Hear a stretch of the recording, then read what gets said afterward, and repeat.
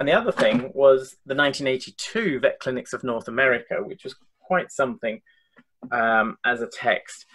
And, the Vet Clinic series are series of articles that are, you get together the experts in the area to all write different articles. But and with the compendium articles, you co-author a lot of it with Peter Borchelt, who was another pioneer, and we'll perhaps talk a little bit about him later on. But in the Vet Clinics, you're authoring about 9 of the chapters, and I presume that's because there just weren't the other people out there then. Yeah, we both wrote most of those and actually helped the other people write there. So, yeah, there really were very few people doing engaged in this work at that time. Yeah, as I said, to me, and I said sort of in the introduction, if you use things like desensitization, counter conditioning, it's actually your work that seems to be the sort of amongst the first to document its use. There's some stuff by David Tuber, and again, perhaps later on we'll get to chat about David, somebody I knew personally, but I know that you knew him very well. But you were really the person who kicked off a lot of these sort of fundamental methods. So how did you come into this field in the beginning? Well, it sort of started at Ohio State University, and I was halfway through veterinary school, and I read a book called Territorial Imperative by Robert Ardrey, and it was a popular book. And I remember reading it and not being so much fascinated about the parallels he was making between people and animals, but the stories about the animals that he was telling, the ethology stories and the field work. And I had no idea that this existed as something people could do, which is actually study the behavior of animals, particularly in the field or their natural behaviors. And I thought it was fascinating. So immediately upon graduating from vet school, I went on to get a master's degree, technically in veterinary medicine, but essentially in ethology with Rothenbuehler at Ohio State.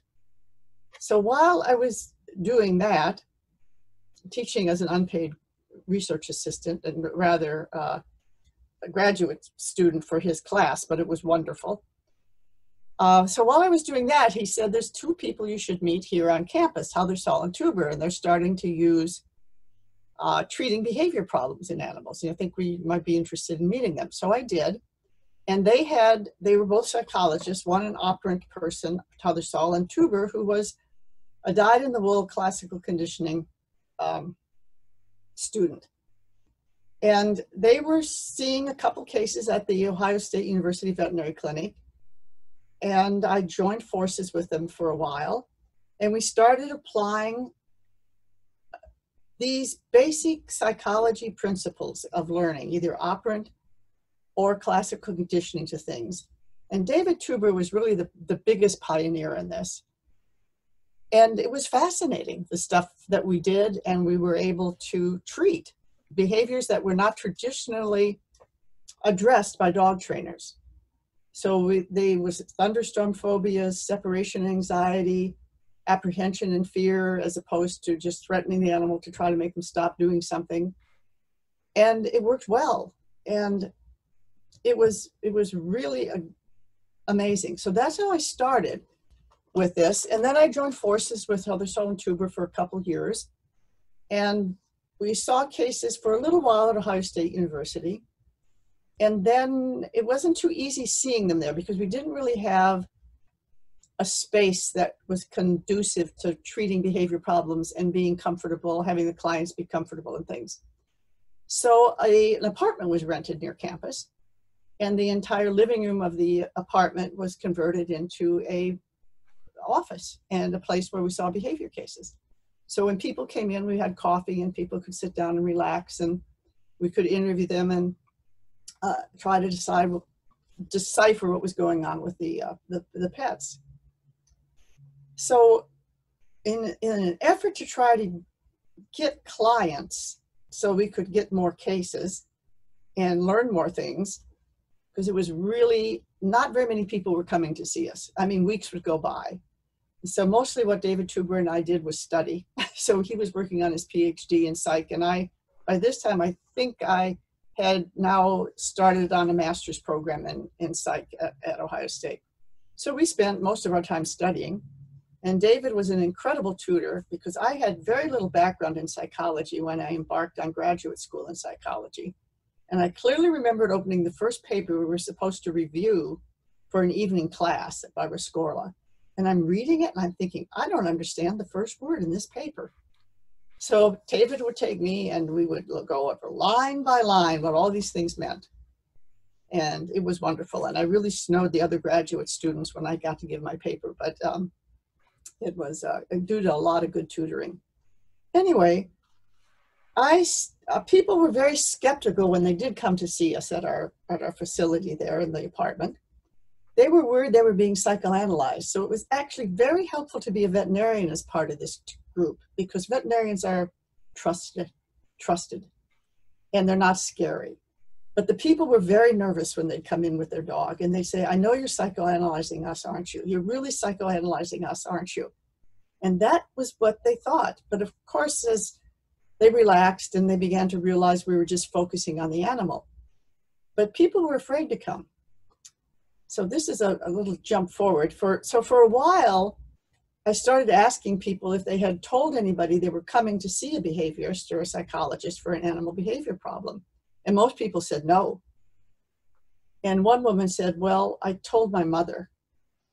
And I said, well, what did she say? And the woman said, she said, don't tell anyone. So they were that afraid that they were being psychoanalyzed and it was all their fault. And it wasn't just the behavior of the animal that was the focus of the attention. And these turn out to be species typical behaviors animals exhibit. Owners may not know how to cope with them, but they didn't necessarily because they didn't know how to deal with it, it would possibly get developed, but they didn't make the animal become this way. They just didn't know how to deal with it and recognize with what was happening. So what was the sort of temperature like then? Because obviously people have had problems with their pets since they've been having pets. I mean, did they just think they had to live with it? Did they just think, well, it's I need a trainer to sort it out? Or, I mean, how did you sort of persuade them that there is actually there's a professional service here? Well, prior to when we got involved in this, people just referred to dog trainers. And that was the standard of care. And most veterinarians didn't really offer any advice other than to control the dog, send it to dog training school, etc. But while I was trying to drum up some clients for us so we could see more cases, I would go to the veterinary meetings that were occurring in the area, in Ohio. Their monthly meetings, etc., and talk to them about what we were doing and things. And they said, oh yeah, I heard about you guys. You're the ones who treat the crazy people. So even the veterinarians thought that if a dog had a behavior problem, it was really the owner. And no, they weren't crazy. They were distraught with their pet, but they weren't crazy. And a lot of times veterinarians didn't believe what the owners were telling them about their pets, but owners are excellent observers of their animals' behaviors. They're not very good interpreters often as to what it means, but most owners that love their animals and live with them are very good observers. And once you start just asking about the behaviors of the animal, they sort of get into the groove. They start talking about the behaviors. And so it took several years before it became somewhat acceptable to refer a dog or a cat to a behaviorist. Yeah, I mean, even now there are people who are very skeptical about it. One of the things that really strikes me about the early work, and I gave you a very garbled introduction. I should have given you a fuller introduction because, as I said, you are one of the pioneers out there. And as I said, I've already done chats with people like Ian Dunbar, and I know that Ian was heavily influenced by your work. But one of the things that really strikes me when I look at some of the early papers is just how methodical you were. Now, there's an obscure publication by David Tuber, and I think it sort of epitomizes what you're saying. It's in a a book called Psychopathology in Animals. And in that chapter, he describes the desensitization of dogs to noise fears, also separation anxiety. And he produces graphs of this is what is happening each section. And actually, I printed one out here, and I will just hold it up to the camera just for the sake of people can see just how methodical he was. And I'll probably do a PDF and shove it onto the talk afterwards. But each of these that would be great, because that's a great article. I wasn't even familiar with it till you sent it to me. I'm familiar with how Tuber approached things. But these are different sessions. So this is how, and this is the down here is the lowest volume. These are the volumes as they go up and whatever. And it is just, it's just, we seem to lose that for a long period of time. Now you've got a sort of second advent of people, like Clive Wynne, who I know very well, and Friedman and the like, who are advocating very much, applied behavioral analysis. And I'm thinking, yeah, you're the second wave, and they're starting to publish papers where they're doing similar documentation, and it's strange because I know when I spoke to Clive about this, he wasn't aware of this publication, and he published some stuff on documenting the incremental changes that are widely used in applied behavioral analysis. And I said, well, David Tuber was doing this back in the 70s. And so I sent him a copy of that. And, the stuff you were doing, it's almost as if sort of it's become so mainstream that people have forgotten who did it originally. I just wonder, is it very satisfying to think that, what you've done has become so mainstream, or is it frustrating to think, because you're still in academia, which, people aren't citing your work and the early work. I occasionally get comments from referees saying, can I cite a more recent paper? And I'm thinking, no, this is the original people. And I think you should give credit where the original people were done. I just wonder how you feel like that, because as I said, the series of articles in the from the compendium and in the vet clinics of North America really were the first sort of coherent body of this is how it works. This is what you need to do. How do you, it's sort of frustrating not to be cited, because when you're doing the work and putting all the work into developing these things and experimenting with them and coming up with ideas, you're not really thinking about being cited. You're doing it because it's exciting and it's fun and you're creating something. It's sort of like if you wrote a song. You're not thinking about somebody stealing the song or adapting it to something else. You just did it because it was fun to create it. But then again, it's a little bit like after you wrote a song. If somebody else takes it and never recognizes that you helped develop this or wrote it first, then you sort of think, that's not fair. That's sort of disappointing. So it's sort of like that, because you're creating something and then you're not cited or recognized for having helped create it or create it. That's the thing. As I said, it was a bit garbled, my introduction, and I didn't say some of the things that I wanted to. But I know when I've mentioned your name to students, it's not for some of them. I mention these names because I know you and I know the other people, and I sort of drop names in, not to sort of name drop, but just because I know these people, and these are the people that were doing it, and I think it's important we understand where ideas have come from.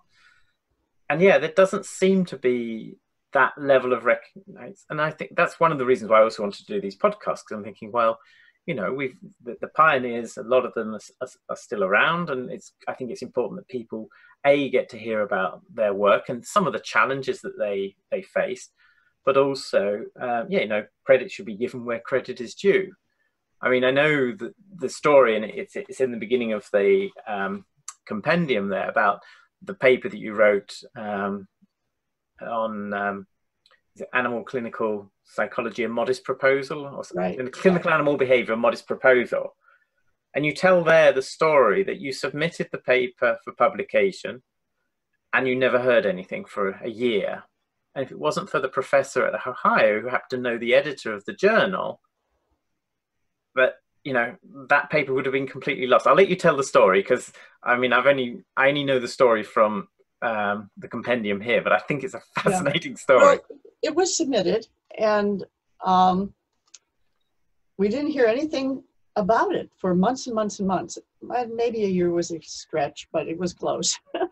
And finally, the head of one of the predominant psychologists at Ohio State in the psych department called the editor and said, "What's happening to this paper that was submitted, blah, blah, blah." And the editor says, "Oh, we never sent it out for review. We thought it was a joke." So then he sent it out for review and it got published. But yeah, it was just set aside.